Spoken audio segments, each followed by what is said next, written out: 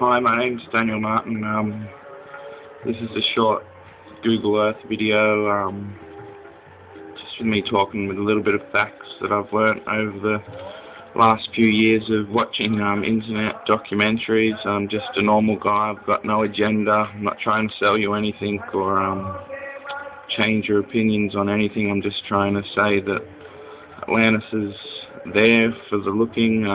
That's exactly where Plato says. A few things to consider before I show you exactly where I believe it is.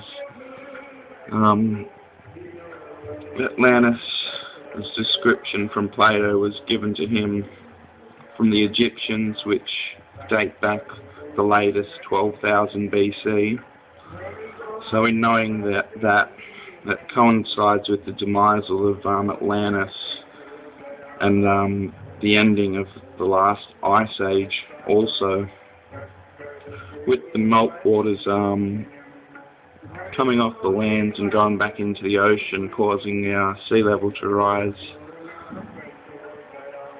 I'm not sure of the exact level of rise, but somewhere around 400, 600 meters or something like that. Now it's clearly visible where the old coastline was on lots of continents. You can see the shelf. I believe this was an old coastline.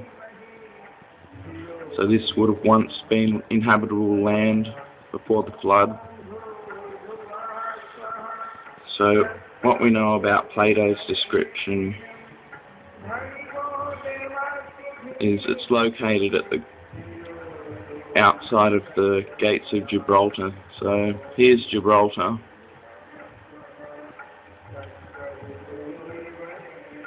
Now it's said to be approximately 7 islands out, I believe. I'm not sure if that's right, but somewhere around 7 islands out. Now, taking into consideration sea level rise, a lot of these underwater mountains would have once been islands that were above sea level.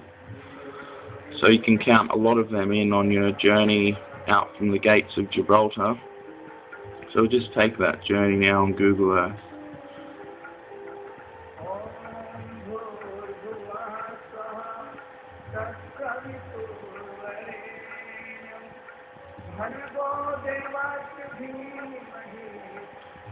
Okay, we've got a few islands here, but if you look at the submerged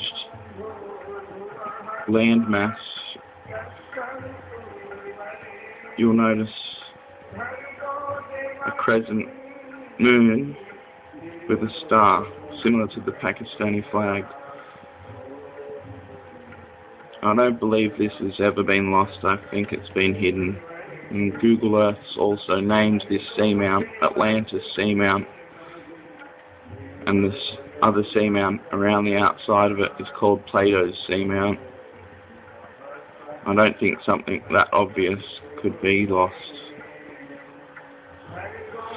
So yeah, anyway, post your thoughts and comments. Thank you.